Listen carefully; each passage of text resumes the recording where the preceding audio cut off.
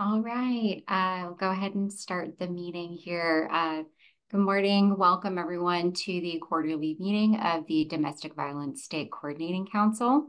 Today is Friday, June 14th, and it's approximately 10 a.m. And just as a reminder, all of our meetings are open to the public and they're recorded on the Tennessee Coalition's YouTube page. And we especially welcome all of our returning members and new guests here that are with us this morning. Let's go ahead and have Secretary Fox call the roll. And just as a reminder, please unmute yourself to let her know that you're here or present. Thank you, Madam Chair. Good morning, everyone. Vice Chair Bean. Vice Chair Here. Bean. Thank you. Here. Thank you. Council Member Castillo Young. Here.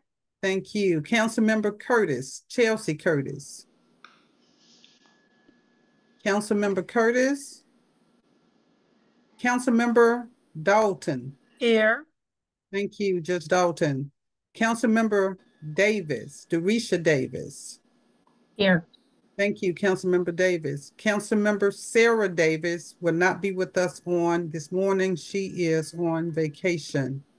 Councilmember Farmer, Andrew Farmer. Councilmember Farmer. Councilmember Frog, Lena Frog. Here.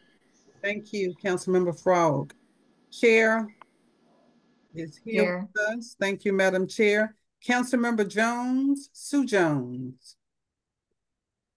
Councilmember Jones. Councilmember McDevitt, Regina McDevitt. I'm here. Thank you, Councilmember McDevitt. Councilmember McMillan. Here. Thank you, sir. Councilmember Miller, Stacy Miller. Councilmember Miller, Stacy Miller. Present. Thank you, Councilmember Miller. Councilmember Parker, Ashley Parker. Here. Thank you, Councilmember Parker. Councilmember Reynolds, D. Reynolds. Councilmember Reynolds. Councilmember Reeves, Kendra Reeves. She had a conflict in schedule this morning. She will not be with us. Councilmember Russell. Councilmember Ray Russell. Councilmember Scott. Councilmember Jenny Scott. Here. Thank you, Councilmember Scott. Councilmember Tate. Here. Thank you, Councilmember Tate. Councilmember Van. Councilmember Bobby Van. Councilmember Wally. Councilmember Paige Wally. Councilmember Vess. Councilmember Felix Vess. Thank you, Councilmember Vess. Madam Chair, that concludes the official roll call of the council members. I do want to recognize that we do have a couple of guests on. If you are a guest, if you would please be so kind to put your information in the chat section, your name, your agency's name, as well as your email address. We will greatly appreciate it. And at this time, Madam Chair, we would like to recognize Takara Wilson. Takara Wilson is a staff member with the Tennessee Coalition to End Domestic and Sexual Violence. She is on with us this morning. Ms. Wilson, we appreciate you being with us on this morning, and we will have an opportunity for you to introduce yourself officially during the announcements. Madam Chair, that concludes the roll call for this morning. Thank you. Thank you, Secretary Fox. And do we have a quorum today? Right, perfect. Yes, ma'am. We do have an established quorum. Thank you. Thank you.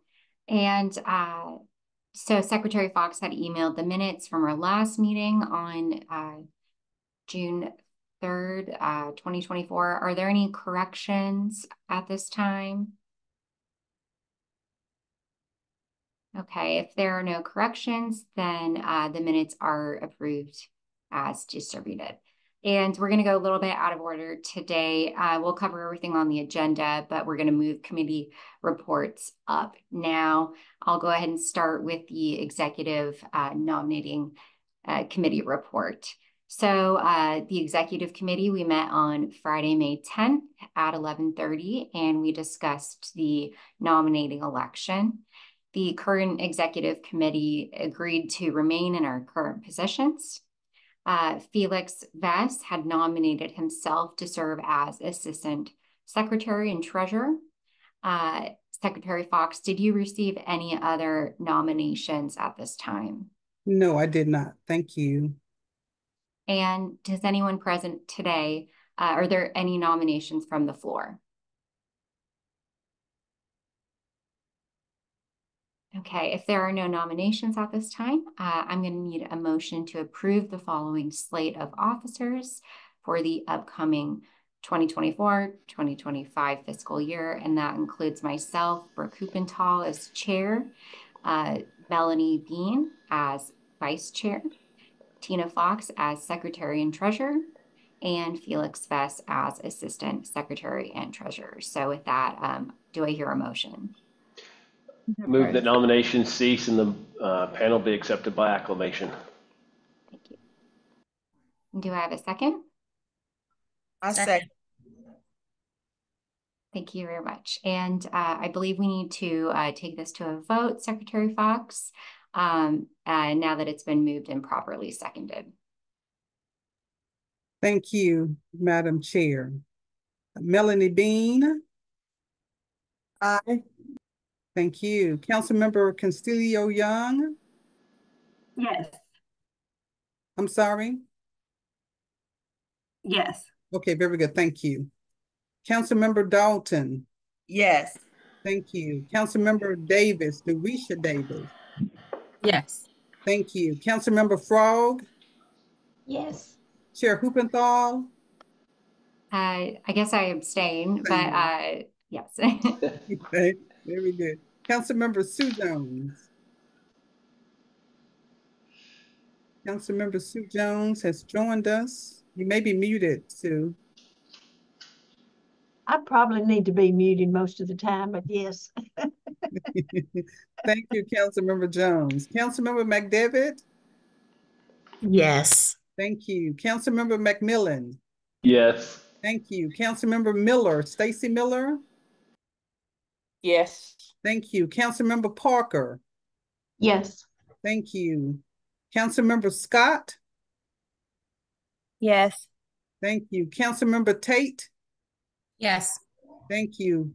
And Councilmember Vess needs to abstain. So, Madam Chair, that concludes the official roll call for the slate of officers effective July 1st, 2024 through June 30th, 2025. Thanks so much, Secretary Fox. I appreciate it. And thank you all for voting.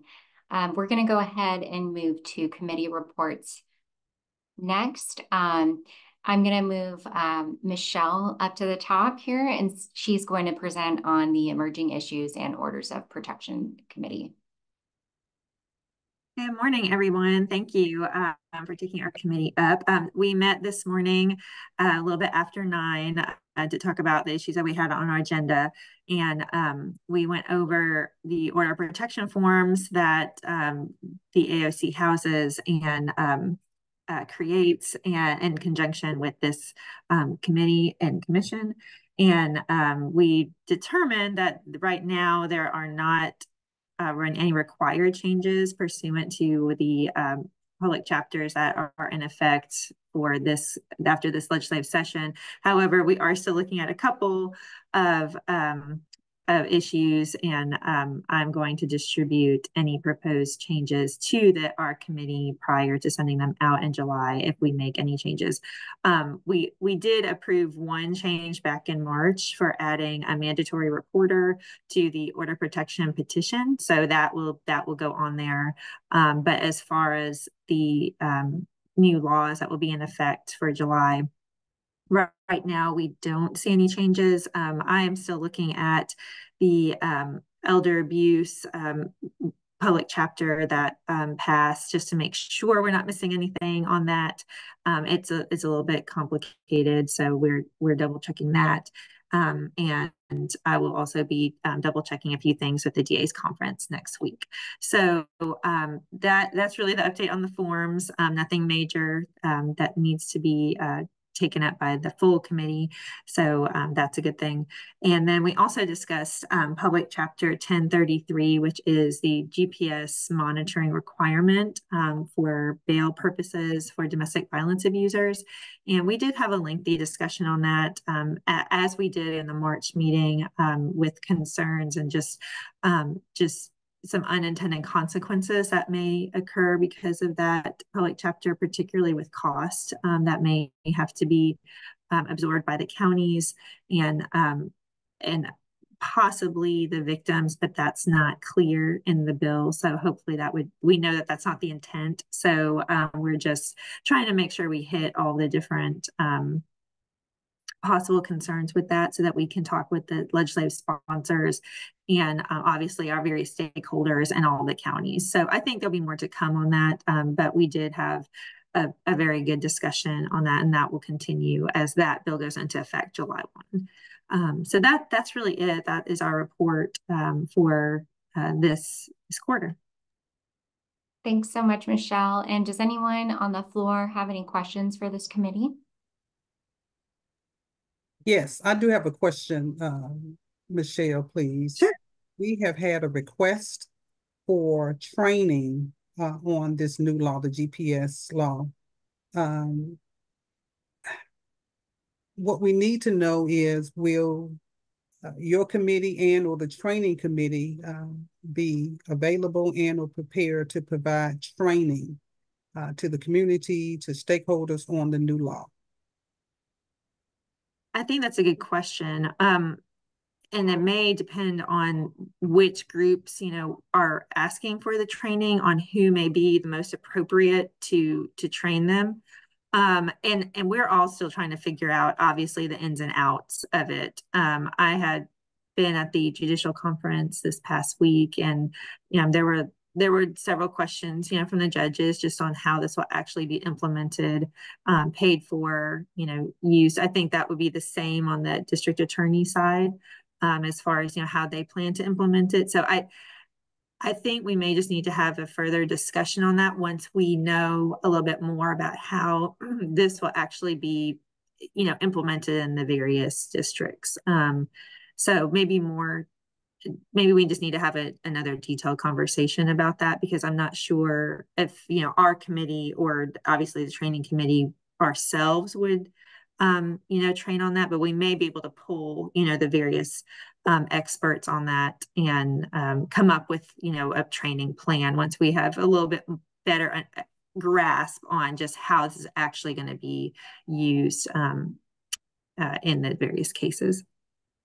Very good. Thank you very much. And I'll make sure that they understand that. We have Becky Bullard on. Michelle, before you leave, we do know that you have to leave. Becky is with the Office of Family Safety. And I know that on yesterday, she met with a victim who had an offender on the GPS from another state, and she wanted to provide some input. So Becky, do you mind sharing with us any feedback from that meeting on yesterday, please? Sure. And I'm sorry about the technical difficulties, Tina, that you could jump on.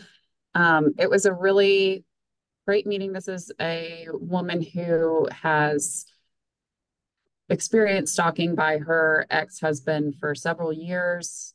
GPS monitoring was ordered at one point. They still have pending cases. And what has happened over the last several years that he's been on GPS monitoring is that he's obviously had a number of violations. There continue to be a number of new charges.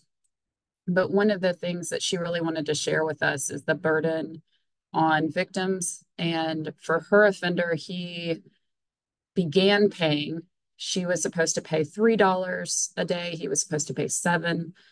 And he began paying that and then became indigent 6 months later. And they were going to just remove the GPS monitoring. And she said, no, I need the GPS monitoring so I can sleep at night, so I can feel like my kids are safe at their schools. So she took on that payment. The other problem that she found out when she took on that payment is he had actually not been paying his portion, his $7. And she ended up having to pay all of that back pay that he hadn't paid for those first 6 months of the GPS monitoring. So it's a huge burden to her. She's been paying over $300 a month just to have some peace of mind that he is not going to be around her. So even with the GPS monitoring, she said there were lots of benefits of it, just having some of that peace of mind. She's really worked with that company and kind of taught them how to be more trauma informed, which I think we're going to see a lot of the victims that we work with having that same kind of experience of, you know, working with people on the other end who really maybe don't understand all of the dynamics of interpersonal abuse. And one of the things that she mentioned was that when he did actually ping near her kid's school, which is an exclusion zone, it came to court, came in front of a judge here pretty recently, and the case was thrown out because the evidence itself, well, we can't say exactly why it was thrown out, but the general sense that we got from her and that we've gotten from the district attorney's office was that the judge didn't feel like they could fully rely on the data from the GPS monitoring. And that there were so many data points. She said there was a stack of paper this large with all of the kind of ping information. And it may have been how it was presented. It may be stereotypes about GPS monitoring. So I think that we have a lot of work to do around not only setting up the GPS monitoring, but how it actually is implemented and then is viewed within the courts. So it was a really, really great and interesting hour that she spent with us. And I think she'd be really willing to talk with any of us, to talk with other jurisdictions. She really wants to make sure that other victims who are experiencing this, who are interacting with GPS monitoring, have some information and know how to ask questions and feel really empowered in their interactions with GPS monitoring companies. I hope that's helpful. Thank you, Becky. Thank you very much. Yes. Sorry, Secretary Fox, were you going to say something? Okay, perfect. Yeah, I think all this information is very helpful, and we had a very productive meeting. And as we have more experts weighing in on the question, I think we'll have a better and more comprehensive understanding of the impact of this law. But we will keep you all posted on updates and how things proceed. Thank you again, Michelle, for sharing. Next, we're going to have the Certification and Monitoring Committee discuss a report with Stacy Miller, who is our chair. They met earlier this morning in a Zoom meeting. Stacy, if you could go ahead and report on your meeting. Thank you, Madam Chair. We have a short list of programs that need to be addressed today. One of them is Alternative Counseling Solutions. That is an LLC in Nashville serving Davidson County, Rutherford, and Williamson counties. They have submitted all necessary documents, including their $200 payment for recertification. The committee reviewed their paperwork and we discussed their program again today. The program was virtually monitored on April 25th. Tina, I'm going to butcher her name, so I may need some help. Balakia Bargava. She is with the coalition as a volunteer, and Miss Tina Fox. After discussion, the committee agreed to recommend Alternative Counseling Solutions for recertification, so I am requesting a motion to recertify them. This is Lena Frog, and I make that motion. Melanie Bean, second.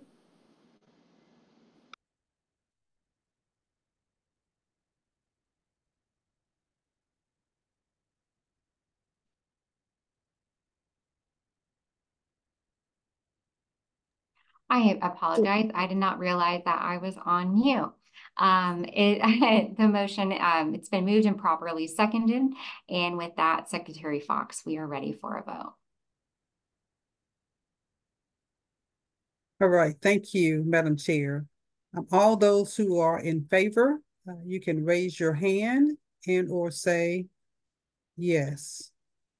Do you mind? I apologize, just to make sure that we run through, and I know we have a number of people who are their image is not showing. Do you mind if we go ahead and run through? I know it's a little bit of a hassle, but I think it will help it run a little smoother. Yes, ma'am. No worries at all. I'm happy to. All right. Vice Chair Bean. Aye. Councilmember Castillo Young. Aye. Councilmember Dalton. Aye. Councilmember Dorisha Davis. Aye. Councilmember Frog. Aye. Chair Huppenthal. Aye. Councilmember Jones. Aye. Councilmember McDevitt. Aye. Councilmember McMillan. Aye. Councilmember Miller. Aye. Councilmember Parker. Aye. Councilmember Reynolds, D. Reynolds. Councilmember Reynolds. Thought she was on. Councilmember Scott. Aye. Thank you. Councilmember Tate. Aye. Thank you. Councilmember Vess. Aye. Very good. Madam Chair, that concludes the roll call for that particular vote. And with that, the motion and the vote has been approved. All right, our next program is the Sheriff's Anti-Violent Effort, SAVE in Nashville. Their service in Davidson County. They have submitted all necessary documents, including the $200 payment for recertification. The committee reviewed the paperwork and we discussed their program. The program was monitored on May 7th by Ms. Tina Fox. And after discussion, the committee agreed to recommend SAVE for recertification, and we are requesting a motion for approval. Lena Frog, and I make that motion.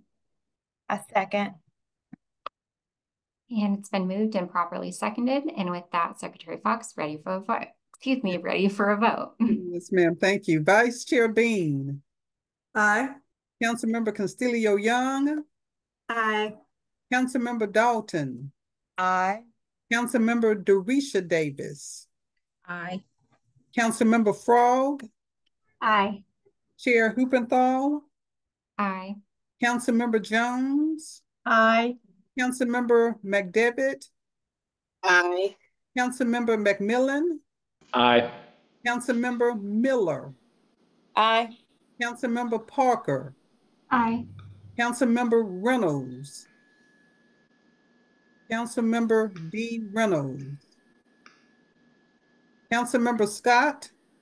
Aye. Councilmember Tate. Aye, and I believe Councilmember Reynolds, she put in the chat that she's unable to get video, just as a note. Very good. Thank you very much, Councilmember Tate. And Councilmember Vess. Aye. Very good. Madam Chair, that concludes the official roll call for that particular vote. You're muted. With that, the motion is approved. Thank you. Currently, we have a complaint on one program. It is a victim safety complaint that was brought to us and brought to the attention by the Office of Family Safety in Nashville. It was reported to Ms. Secretary Tina Fox against a program in Nashville serving Davidson County on March 1st, 2024. Due to the investigation that the committee has began and due to the nature of the complaint, we do feel like this is not going to be something that we can resolve immediately. We want to be very thorough and very diligent in our investigation, and we want to put the appropriate steps in place to make sure that victim safety is at the forefront, both as this complaint moves forward, to make sure that we have done our due diligence and collaborated with the Office of Family Safety to make sure that that survivor remains confidential and protected. But we do also want to make sure that we're doing our due diligence to make sure that our program is, or our committee is doing everything that we can do to make sure that a successful resolution for the survivor and for the program is met. We want to make sure that if there are some things that we find, that we do an excellent job of making sure that we rectify that for future survivors. We will have an update in a little bit more thorough detail at our next meeting about that complaint. The next after that would be our 2024 BIPS conference that we had last week. The BIPS annual conference was held in Nashville, Thursday, June 6th and June 7th, with the theme of Refresh, Renew, Recharge, the 21st Century BIPS. There was a total of 8 presenters and 7 presentations. Becky Bulliard with the Office of Family Safety did a phenomenal presentation on strangulation. I always love listening to Becky because she always brings new information, current trends, and I learn something every time I listen to her. And so if you've not heard Becky present, you definitely need to get what her training schedule is. She does a great job.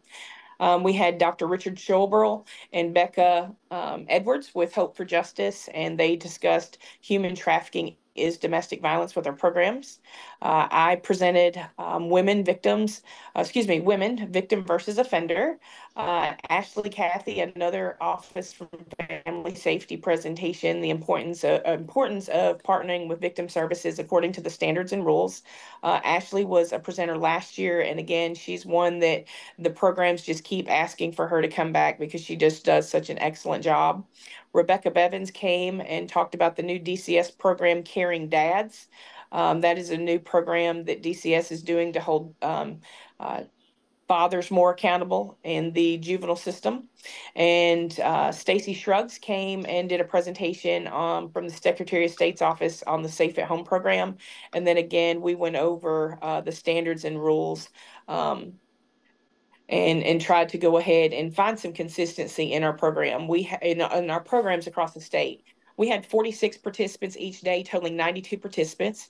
Each received 8 hours of training, and we had 2 council members, Lena Frog and myself, that were there at the conference. And again, it was just a great conference.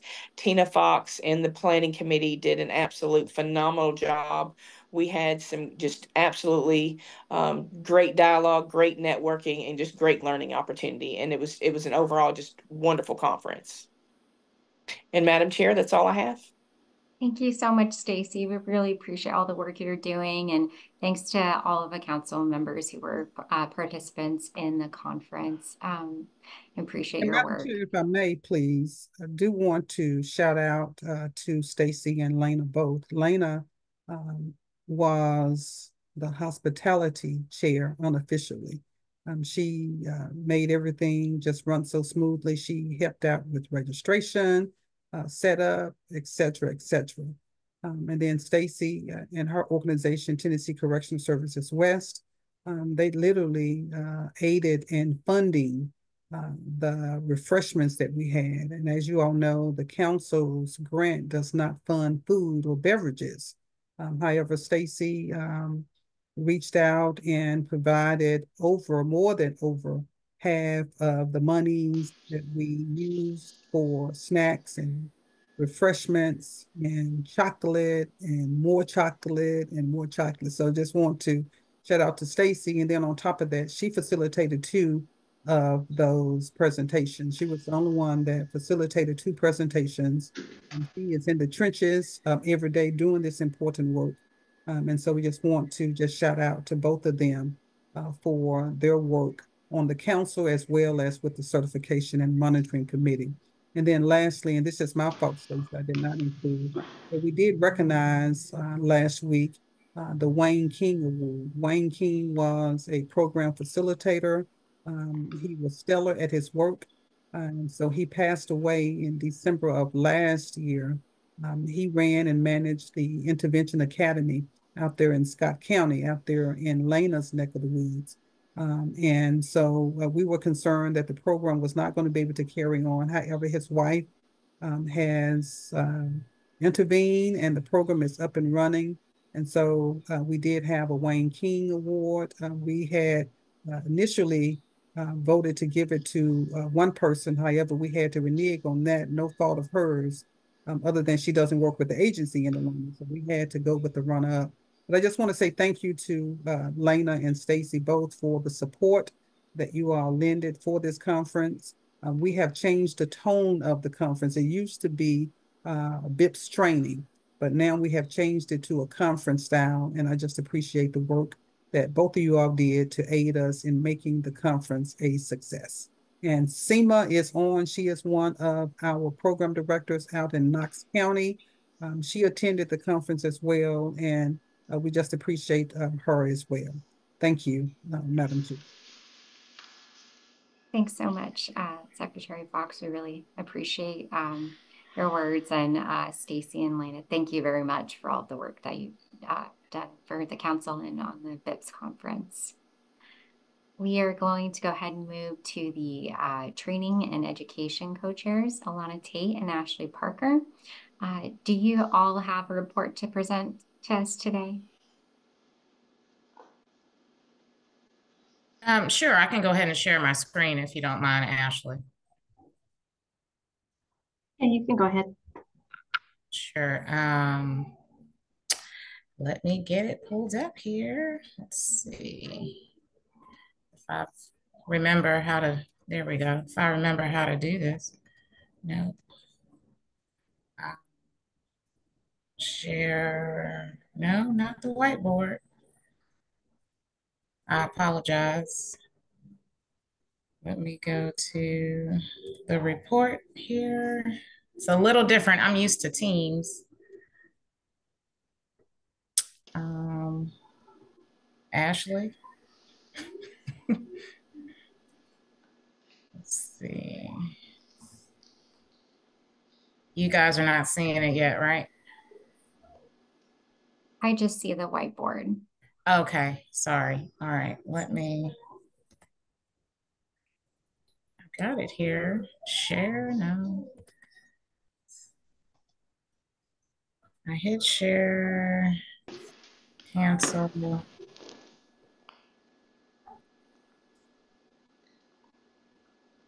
I apologize, guys.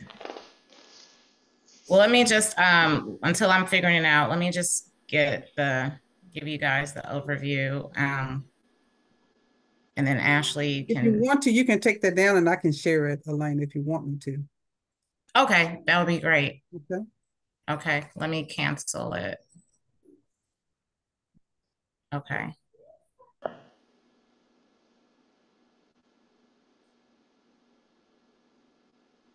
Have you got it? Oh, perfect. Okay. Yeah.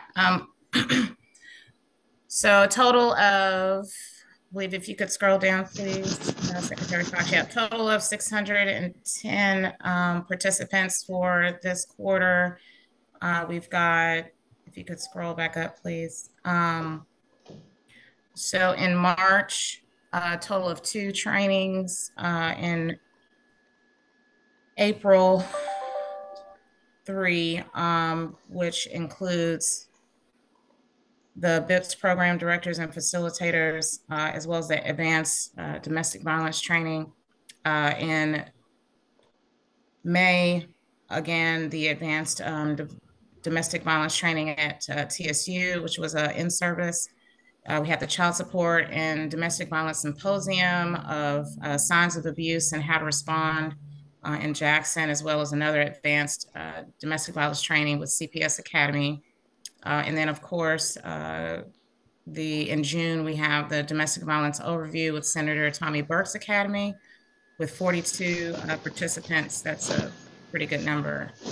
And then when Councilmember Miller, she went into, if you recall earlier, she went into some detail about the BIPS annual conference.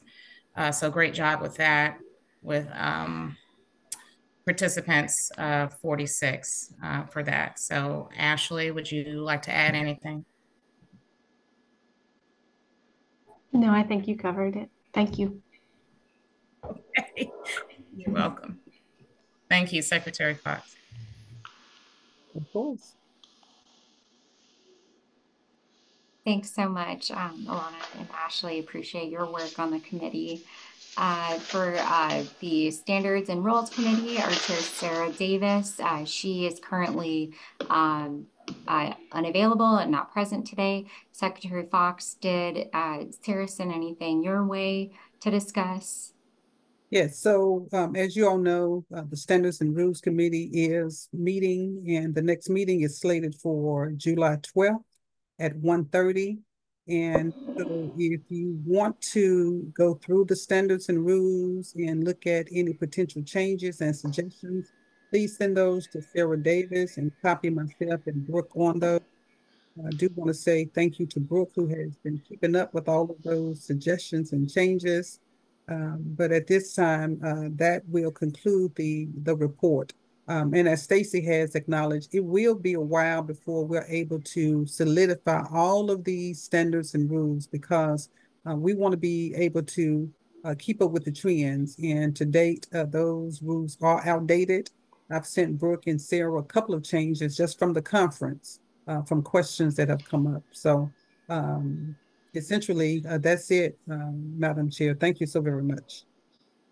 Thank you so much, Secretary Fox. And we're going to go ahead and move to the professional highlights section with Dorisha Davis. She's going to be speaking about victim services at the Board of Parole. So and before we do so that, much, Madam Dorisha. Chair, before we do that, were you able to finish your report, the executive committee report? I know we talked about the slate of officers and got that voted. Were you able to finish up your report? Let me go back to The it. executive committee.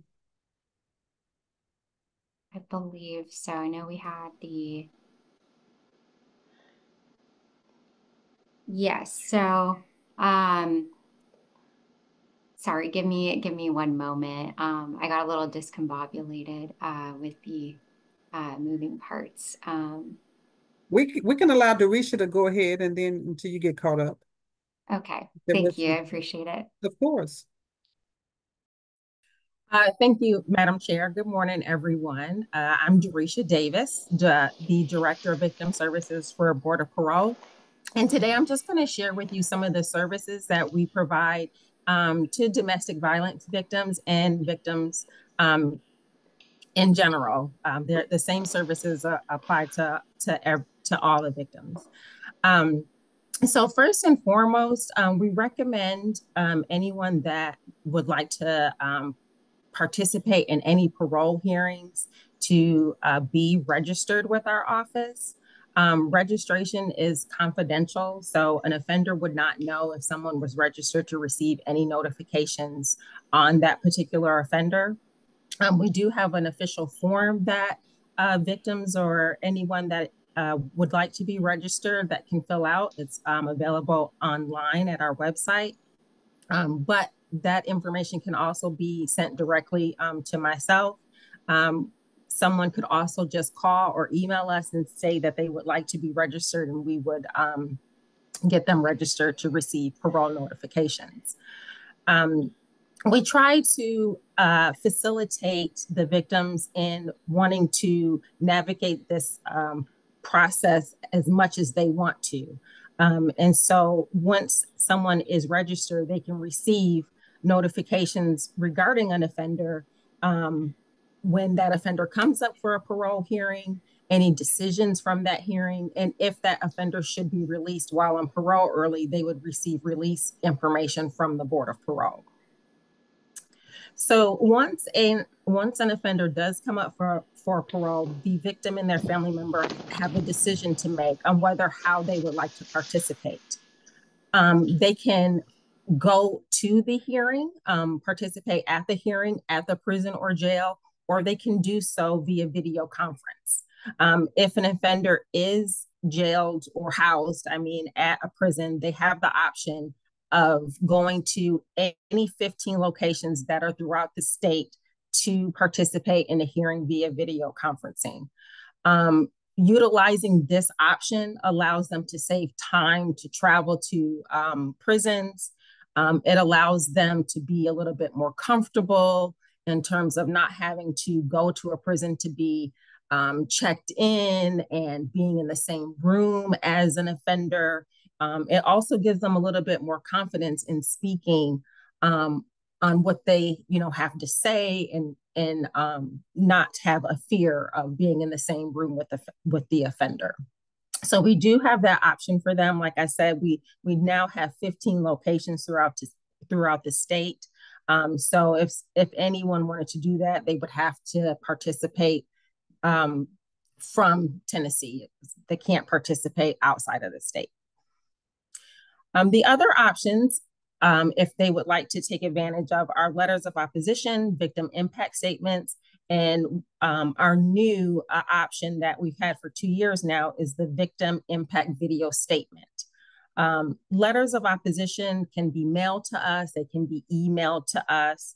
We do have an official form for the victim impact statement that's, again, available on our website, but it can be mailed to someone. It can be emailed to someone. So very easy to get that document out to folks should they need it. Letters of opposition are also confidential. They're not read out loud at a hearing. They're read before a hearing, prior to the hearing by the board member, and considered in the board member's decision when they are deciding whether to recommend or decline an offender's parole.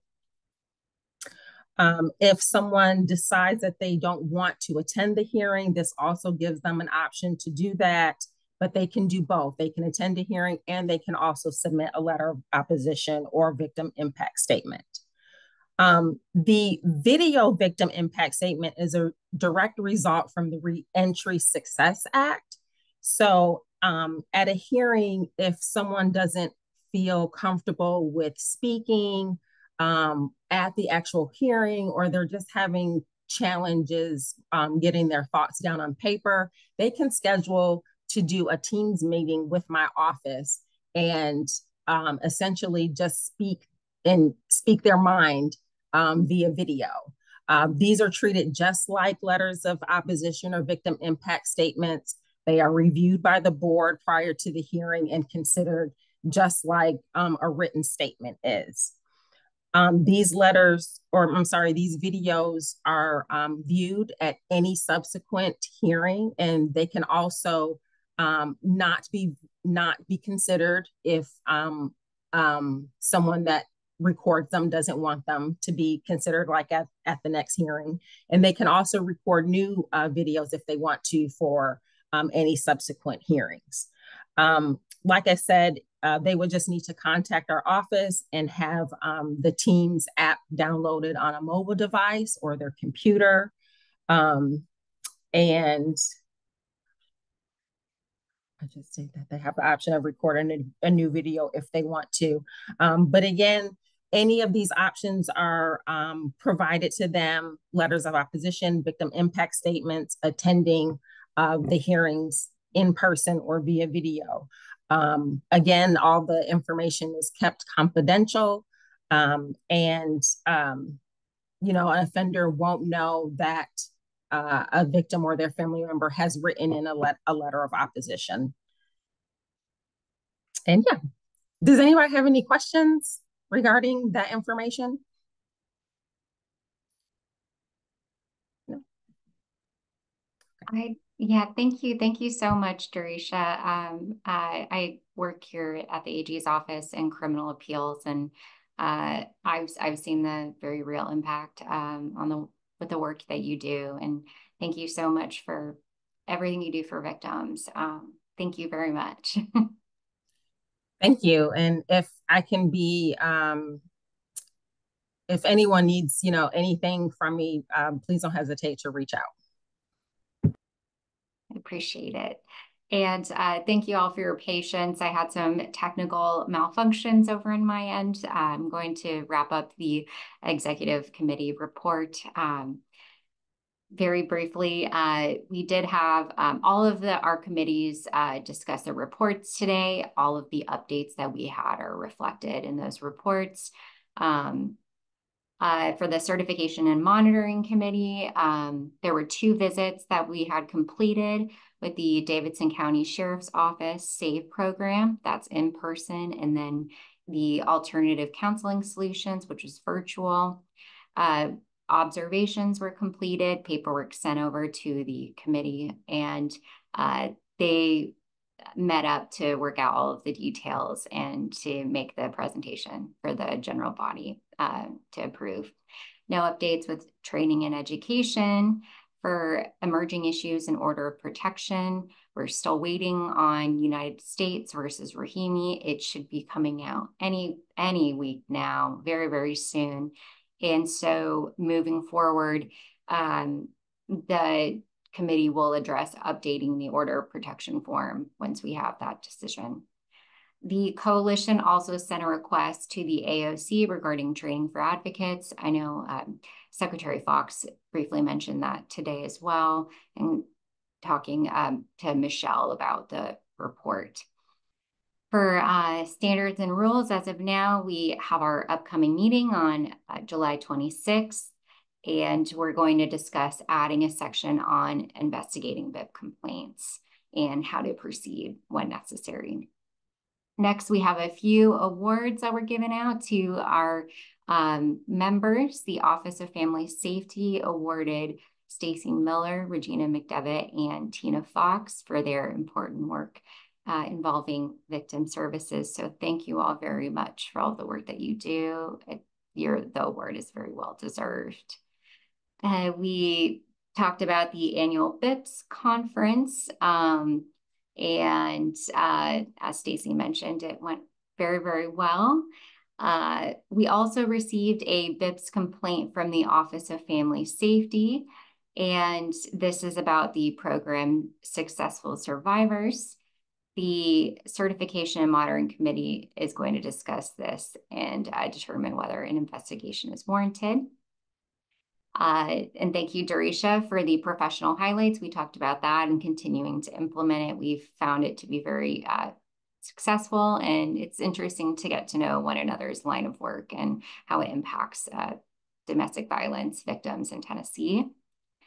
And finally, the new council appointments. Ashley Parker and Lana Frog have both been reappointed to the council with a new expiration date of June 30th, 2028. We have not heard back about the Administrative Office of the Courts regarding Judge McMillan's appointment. However, we are anticipating it. Yes, thank you, Ray. Hopefully we'll hear about it soon. And I accepted it. Good, good. I appreciate it. Thank you. And okay, so now we will have our quarterly meeting. The next general body meeting will be on August 2nd at 11 a.m. Secretary Fox, do you have additional updates and announcements for us? Yes, just want to co-sign with Judge McMillan. He has been reappointed for the next 4 years. In fact, all three, that's including Ashley Parker, Lana Frog, and Judge McMillan. All the paperwork has been sent over to the Secretary of State's office, and they have all the information now on their website that you all are official through June of 2028. And so the next cycle, Madam Chair, we will have 3 positions open effective July 1st of next year. That's the next cycle. And of course, we'll keep everybody posted on that. So, but these committee members, your information is on the governor's website. This information is sort of like a governor's appointing boards. And so this is official. Just want to make sure that everyone realizes that. And then, Madam Chair, if we can, want to make sure that we have all the minutes from the meetings 2 weeks from today. The Office of Criminal Justice Programs, that report is due July 15th. And so if I could have the minutes from all the committees in about 2 weeks, it'll be greatly appreciated. And then finally, Madam Chair, we do have Takara Wilson on. We just want to get her to share a little bit about what she's doing in the domestic violence field. Takara? Hey, Tina, thanks for having me. So I am Takara Wilson. I am the Domestic Violence Prevention Coordinator here at the Tennessee Coalition. And I will just take up just 2 minutes of your time just to go over a little bit about what we're doing on the prevention side of things. Right now, we are working on some of our heavier lifts right now are our protective work environments initiative. And that's where we are able to provide training to both staff and HR and management teams on how to deal with when domestic violence carries over into the workplace for both victims as well as perpetrators of that violence. We are also working on strengthening family supports by just sharing information about what it looks like to create a statewide family leave policy. And right now that's kind of in the information sharing stage of things because we are at will to work state. And then last but not least, we are actually partnering with the Family Justice Center with, I think I saw Regina on the call. Hey, Regina. And we are working on an Engaging Boys and Men's platform. And so with that, we're just creating safer spaces for men to be able to share their experiences with violence and how violence is affecting their everyday life and then what they're able to do about that in their communities. And so I just realized that I have another meeting to get to, and apparently it's in an hour and it's gonna take me about 45 minutes to get there. So I'm gonna have to go ahead and hop off with you guys, but I am gonna add, let's see, I'm gonna add my email address to the chat. So if anyone has any prevention related questions, please reach out and someone from the prevention team, likely me, but someone from our team will get back to you as soon as we can. Thank you so much, Takara. We really appreciate it, and we'll definitely keep in touch and let you know if we have any questions or updates. And with that, the 2024 remaining quarterly meeting dates include, we'll be meeting September 13th and then December 6th. We only have 2 more meetings left of this year. Does anyone have any other questions or comments about this morning's meeting? All right. And just as a reminder, please, all committee chairs, go ahead and send us meeting minutes by Friday, June 28th, and submit them to Secretary Fox. Thanks again, everyone, for all of the time that you spent with us this morning and the important work you do for Tennesseans. The meeting is officially adjourned at 10:55. Thank you all. Appreciate it. Thank you. Thank you. Thank you. Bye. Thank you, everybody.